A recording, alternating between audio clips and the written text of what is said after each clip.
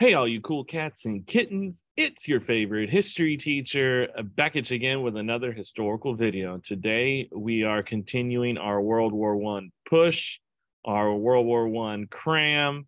And, today's information is more or less what you learned for the most part in today's lecture, for the most part, learned as sophomores last year.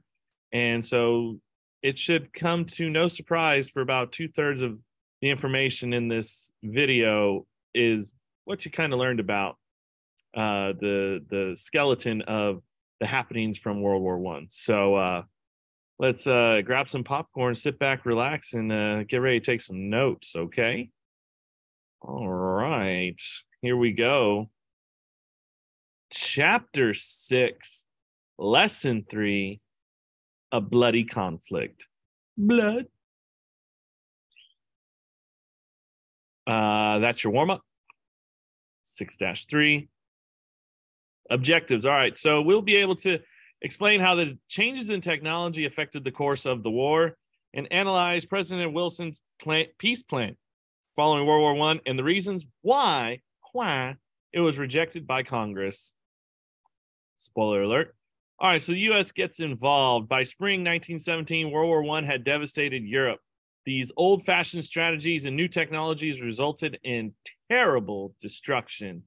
And many thought with the appearance of the United States troops that it would bring this Great War, because that's what it used to be called, the Great War. The war to end all wars would come to an end. All right, so in the trenches, trench warfare is a new thing. American soldiers who went to Europe knew that they would face a war different from before. So trench warfare and the technological innovations changed the way the battlefield looked like. And the early offensives in 1914 demonstrated this change. Troops began to dig themselves in and relied on modern rifles and rapid machine guns to hold off attacking forces. They would dig themselves in trenches, all right, about 6, 7, 8 feet deep. And along the Western Front, this trench network stretched from the English Channel, English Channel, to the Swiss border. And the land in between opposing sides' trenches was called no man's land. And lots of soldiers will die there because you don't want to get caught in no man's land. You're probably going to die. So here's what the trench would look like.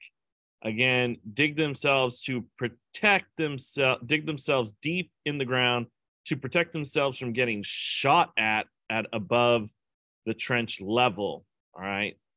So the front lines are about this part. And, you got a dugout for the company all the way in the back. So a very vast and complex network. Almost like, no, it's not like that. All right, so this is kind of what it looks like. All right, so maybe not 6 or 7 feet deep, maybe 4 or 5 feet deep, so you can still look overhead.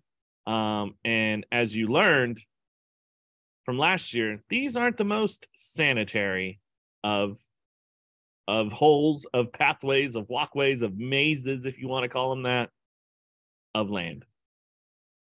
And you got some more, and here's the enemy ready to shoot you with a rapid machine gun. Might not be as accurate, but boy, did it do some damage. All right, modern warfare. In order to weaken each side, both sides began with massive artillery barrages, followed by scurrying, bayonet-wielding soldiers scrambling out of the trenches to run across no man's land to hurl grenades in opposing trenches. The results proved disastrous. Artillery rarely destroyed enemy defenses, leaving enemies with enough firepower to mow down troops with the machine guns. They aren't that accurate. They did a little bit of damage, but there are more damages in shrapnel, the debris caused from artillery explosives going off. There were more injuries and wounds and possible deaths, probable deaths from shrapnel flying off in the debris. It'll prove to be staggering losses. Or artillery rarely, I already said that. And these massive rapid machine guns would just have soldiers just fall down instantly. So it's going to be staggering losses on both sides. We'll usually lose several hundred thousands of men and horrible scenes of death and destruction. If only there were color photos. Yeah, imagine those photos that you see black and white nowadays. Kind of be gross. All right, so here's a picture of, artillery. Those are World War I planes, and, getting up for a charge out of the trenches. All right, new technology, test question. After witnessing the slow success of trench warfare, both sides started to develop new technology to break through the lines. April 1915, Germans will first use poison gas. These fumes will cause vomiting, blindness, and suffocation. Soon after, Allies started using poison gas. Then the addition of gas masks, because you need to breathe in order to survive the gas attack. And in 1916, the British started using the first tank in battles. They helped a bit. They got through the barbed wire obstacles, but they weren't consistent. They broke down often, and they didn't revolutionize how they were used, how potentially they could revolutionize modern warfare. So here you got American soldiers in the presence of gas. Yeah, look at those. And here's a tank. Here's a tank of victory. This one's probably broken down. I don't know. It's big and bulky. All right, from above. Oh, that didn't show up. Hold on. Where'd this go?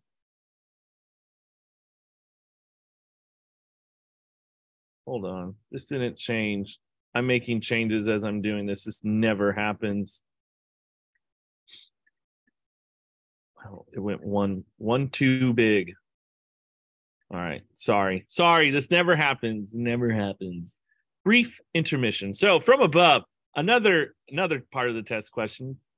All right. Because, new technology, poison gas, tanks, and airplanes. So from above, World War I also marked the first use of aircraft in war. Early in the war, Germans used giant rigid balloons called Zeppelins to drop bombs on the British warships in the North Sea. Think of blimps. Those are Zeppelins. At first, airplanes were used to spy on enemy troops and ships. Then the Allies equipped them with machine guns and rockets to attack the German Zeppelin fleet. Other small aircraft carried small bombs to drop behind enemy lines. As technology advanced, airplanes shot down other airplanes in battles known as dogfights. But early military aircraft was difficult to fly and easy to destroy. And combat pilots had an average life expectancy, flying their new planes for about 2 weeks because it was very simple for them to get shot down. Not like today. Think of this as this is a Zeppelin. Look at that thing. It's big. Easy target. Here's a World War I modern aircraft. Those are airplanes. Here's a dogfight. All right, doughboys. So nearly 2 million American troops will march into the Western Front. They were called doughboys. American soldiers were nicknamed doughboys for their bulky equipment. They were inexperienced, but they were fresh and eager to fight. And as this being a U.S. history class, you're going to get a lot of America.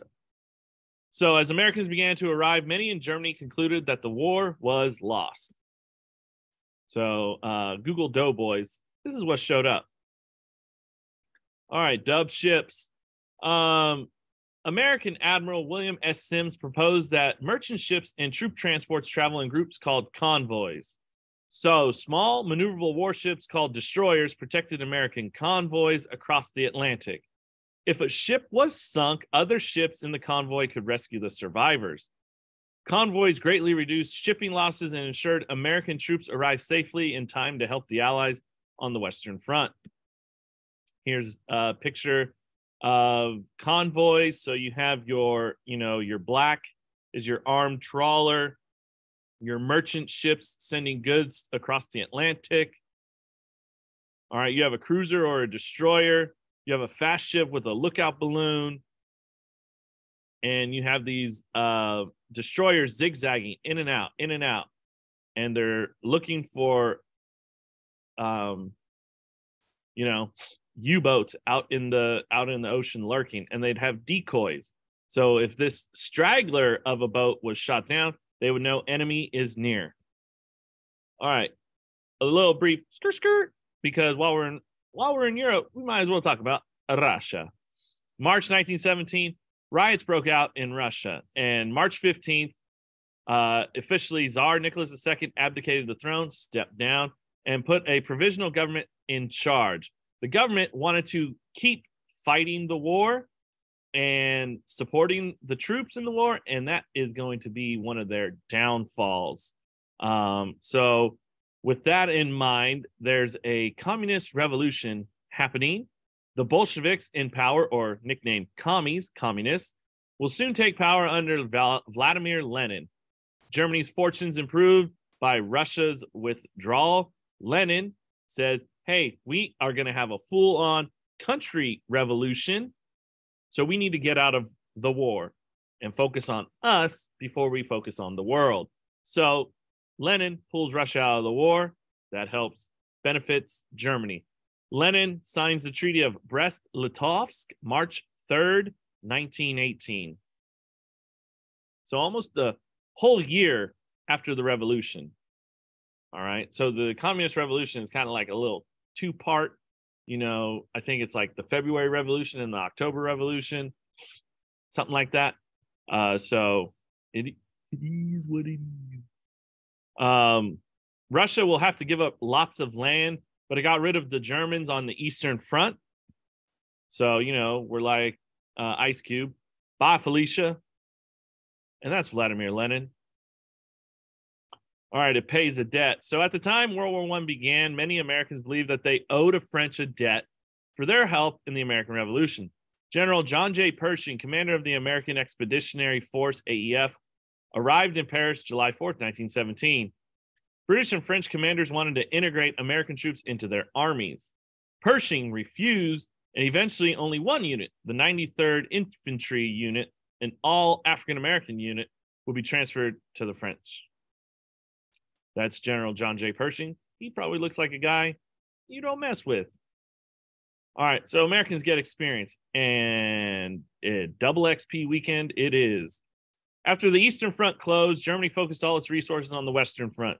March 21st, 1918, they will launch a massive attack and push the Allies deep behind their lines. By early June, the Germans were 40 miles from Paris. Pretty close. Americans, however, played an important role in pushing back the Germans. As Germany pushed in late May, the U.S. will launch its first major attack, capturing the village of Cantigny. The U.S. and French forces will then block a German drive at Chateau Thierry. And July 15th, Germany launched its final push to take Paris, but the U.S. and French will hold their own and push them out. And here's a picture of Cantigny. Googled it. All right, AEF dub. With Germany stalled, French Marshal, I believe that's their term of general in France, French Marshal Ferdinand Foch, try and catch me there, Ferdinand Foch, Supreme Commander of the Allied forces, ordered massive counterattacks. Mid-September, American troops drove back Germany at the Battle of Saint-Mihiel, something like that. September 26th, the most massive offensive for the AEF was in the region between the Meuse River and the Argonne Forest. Although Germany inflicted lots of casualties, their position slowly fell to the advancing American troops. By early November, the Americans had opened up a hole on the eastern flank of the German lines, and all across the Western Front, Germans began to retreat. Hooray! Huzzah! Here's Americans celebrating. I believe that's Saint-Mihiel. Here's a map of what we're talking about, the Argonne Forest. It borders Belgium, Luxembourg. Here's Germany. right? And here's some battles, pictures from the Battle of the Argonne Forest. Look at dead trees. All right, 11-11. Test question. Meanwhile, while this was going on in pushing the Germans out of France, a revolution had engulfed Austria-Hungary. And by October 1918, Poland, Hungary, and Czechoslovakia all will demand independence. By early November, the governments of the Austro-Hungarian Empire and the Ottoman Empire had surrendered to the Allies. They gave up. And in late October, this is before that, sailors in Kiel, the main base of the German fleet, will mutiny. Within days, groups of workers and soldiers seized power in other German towns. The German emperor, Kaiser Wilhelm, will step down, and on November 9th, Germany became a republic. 2 days later, the government signed an armistice. An armistice is an agreement to stop fighting. So on the 11th day of the 11th month, at the 11th hour, 1918, fighting stopped. Peace. World War I ends. Armistice signed. Kaiser is out. Revolution grows. So the big four. Although the fighting stopped, World War I wasn't over, much like this lecture. Delegates from 27 countries traveled to the peace conference at the Palace of Versailles near Paris. The treaty with Germany would be known as the Treaty of Versailles. Negotiations lasted 5 months. The treaty with Austria-Hungary was the Treaty of Saint-Germain. So the big four, who are they? President Woodrow Wilson from the United States, David Lloyd George from Great Britain, GB, George Clemenceau from France, F, and Vittorio Orlando from Italy. Russia, however, was not invited because Allied leaders refused to recognize Lenin's government as legitimate. It was not too legit. So here you have the big four. How many points? So President Woodrow Wilson, our president, presented a peace plan called the 14 Points. And the 14 points based itself on the principle of justice to all peoples and nationalities. The first 5 points tended to eliminate general causes of war through free trade, disarmament, freedom of the seas, impartial adjustment of colonial claims, and open diplomacy instead of secret agreements. The next 8 were rights of self-determination, the idea that borders of countries should be based on ethnicity and national identity. Supporters of this idea believe that when borders are not based on national identity, nations are more likely to go to war to resolve border disputes. This principle also meant that no nation should keep territory taken from another nation. So the Central Powers were required to evacuate all invaded countries, and Germany had to restore the French territory of the Alsace-Lorraine that they took from the French from the Franco-Prussian War in 1871. League of Legends? Any of you play League of Legends? Lol. No, it's called the League of Nations. The 14th point of this plan was the creation of a general association of nations called the League of Nations. Test question. The League's members would help preserve peace and prevent future wars by pledging to respect and protect each other's territory and political independence. Wilson was willing to give up all his other goals in exchange for support for the creation of the League of Nations. However, people swiped left on him. Wilson's popularity in Europe put him in a strong negotiating position. The peace conference decided to use the 14 points as a basis of negotiations, but Wilson's 14 points didn't tickle the interests of the other European powers. The plan, they thought, was too lenient on Germany. Premier Clemenceau of France and British Prime Minister David Lloyd George wanted to punish the Germans for the suffering they had inflicted on the rest of Europe. Remember, the fighting had been occurring for about 3 years before Americans had even declared that they were going to fight in the war. 3 years of death and destruction. Okay. And then America comes in. So it's almost, that seems about fair, right? That seems fair to me. Additionally, Britain refused to give up its sizable naval advantage by agreeing to Wilson's call for freedom of the seas. That just can't cut it. You know, they had the biggest empire at the time. The result, Treaty of Versailles. Test question was reluctantly signed by Germany on June 28, 1919. 5 years to the day, assassination of Archduke Franz Ferdinand. and that will weaken most of Wilson's points. Germany was stripped of its armed forces, and troops were not allowed west of the Rhine. They also had to acknowledge the guilt for the start and devastation of the war. By assuming the guilt, this allowed the Allies to demand Germany pay reparations. Reparations are monetary compensation for all of the war damages it had caused. A commission decided that the compensation should reach the total amount of $33 billion in 1919 money. Crazy.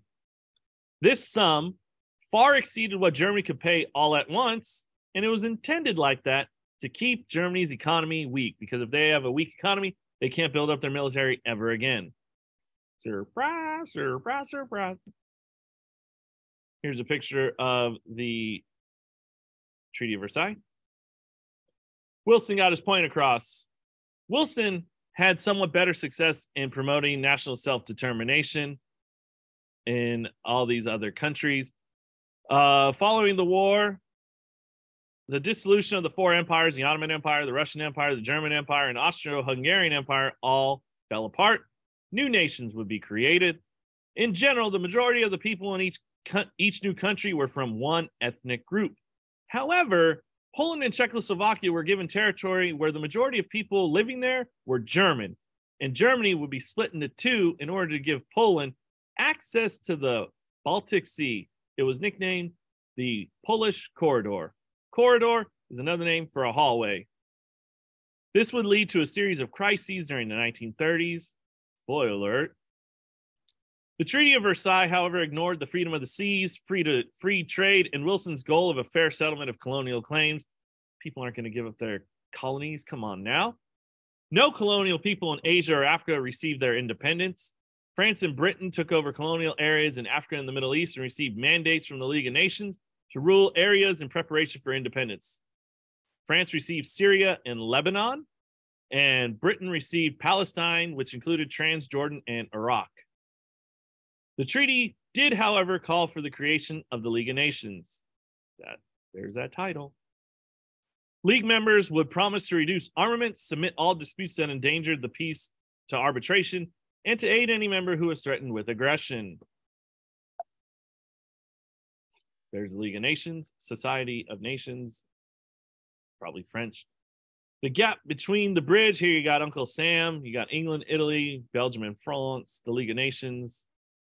Here you got 1919 as a stork, bringing in the baby of League of Nations and expected arrival. Will the stork make good as to this infant? All right, Wilson needs to sway. So, President Wilson was confident that the American people would support the Treaty of Versailles, but he badly underestimated opposition to the League of Nations in the Senate. Remember, all treaties must be ratified by 2/3 of the Senate, and in November 1918, the Democratic Party lost control of the Senate. So that's the party that Wilson was a part of. So the opposite party, the Republican Party, needed to be on board for this to pass. And even though he needed Republican support to ratify the treaty, Wilson refused to take any Republican leaders with him to the peace conference. So they had no idea what he was trying to do. This ensured that Wilson's views prevailed, but it also meant that Republican concerns were not addressed. So opposition in the Senate focused strictly on the League of Nations. One group, called the Irreconcilables, refused to support the treaty under any circumstances. They assailed that the League of Nations as the kind of entangling alliance that George Washington and other founders warned against in their documents. They believed that joining an international organization endangered American sovereignty. As a democratic republic, the American government was supposed to act on what its own citizens wanted, not what other people in other countries wanted. So the real reason why, and this is a test question, a larger group of senators was known as the reservationists, and they were led by a powerful chairman of the Foreign Relations Committee, Henry Cabot Lodge. There's that guy again. Reservationists were willing to support the Treaty of Versailles if the amendments were made to the League of Nations. Now, if you recall, the Constitution requires Congress declares war. Yet, the League of Nations could require member states to aid any member who was attacked. By doing so, the reservationists argued that this might force the U.S. into a war without congressional approval. They agreed that they would ratify the treaty if it was amended to say that any military action that by the U.S. required the approval of Congress. Just, an extra step. It seems fair, right? If it's amended, all right, because that's what our country goes by. Our country has Congress declare war. Well, if our Congress does not want to declare war, we don't want to be a part of it. So I don't know why. I mean, I get it. Wilson's stubborn. He doesn't want to fold. This is his brainchild. This is his baby. He was willing to give up all other points as long as he could have his 14th point, his League of Nations. And sadly, it's his refusal to compromise that gets us where we were. Wilson refused, fearing the change would undermine the League's effectiveness, if it was effective at all. So Wilson decided to take his case directly to the American people, in Democratic Republic we are. So September 1919, he traveled some 8,000 miles and made more than 30 major speeches in 3 weeks. Soon afterwards, however, from all the stress, suffered a stroke. While bedridden, he still refused to compromise on the treaty. So the Senate will vote on it 2 times. November 1919, March 1920, and both times the Senate refused to give its consent to the treaty. So after Wilson left office in 1921, the U.S. negotiated separate treaties with each of the Central Powers. And the League of Nations, although it was a brainchild of our leader, our American president, took the shape without the U.S. in it. And that's funny. So, double-edged sword. The debate had pointed out the pros and cons of an international treaty and international organizations. On one hand, the U.S. joined an international organization. On the one hand, once the U.S. joined an international organization and signed an international treaty, it would be bound by those agreements, which would limit the nation's ability to act independently. Of course, there's a possibility the U.S. could always withdraw from a treaty, but when a nation does that too often, its credibility is damaged and other nations will no longer trust it to keep agreements. On the other hand, had the U.S. joined the League of Nations, it would have been able to use its power and influence to shape the League policies and enforce League actions. And it could have helped promote an international cooperation and peace. 2020 vision, hindsight, always better after the fact, right?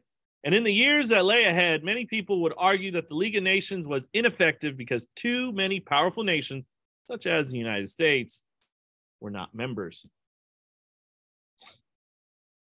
So, World War I, last slide, was a turning point in world history. The war destroyed the German, Russian, and Austro-Hungarian empires and badly weakened France and Britain. All across the world, Wilson's ideas of self-determination began to take hold as Europe's colonies began to work for independence. The war also triggered a communist revolution in Russia, and the rest of the 20th century would be affected by the slow-motion struggle between supporters of democratic institutions and free enterprise versus supporters of communism and revolution. And that is where we're going to stop. And I need to get a book.